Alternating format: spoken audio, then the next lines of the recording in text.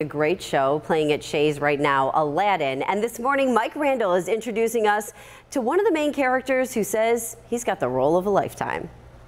He's only 25, but Marcus M. Martin has been getting ready for this role for a long time. This has been my dream role since I was 16 years old when I saw the original Tony Award-winning Genie on Broadway, James Monroe Iglehart. The marvelous magical musical production of Disney's Aladdin has arrived at Shays, and Marcus, in the role of the Genie, is thrilled to be here. It's definitely a challenge, but a challenge that I knew I could rise to, and a challenge that I was excited to take on. You know, this role requires me to bring all of myself to it, all of my authentic self. The character of the Genie is bigger than life, with singing and dancing. In this behind-the-scenes rehearsal footage, Marcus has some serious moves.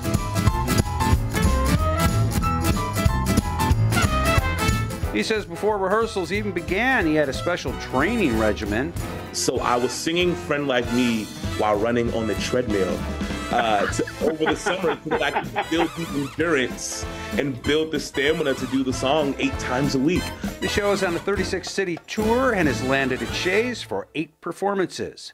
Of course, Marcus and the rest of the cast arrived here in town on the heels of a major snowstorm, not to mention it's a holiday week.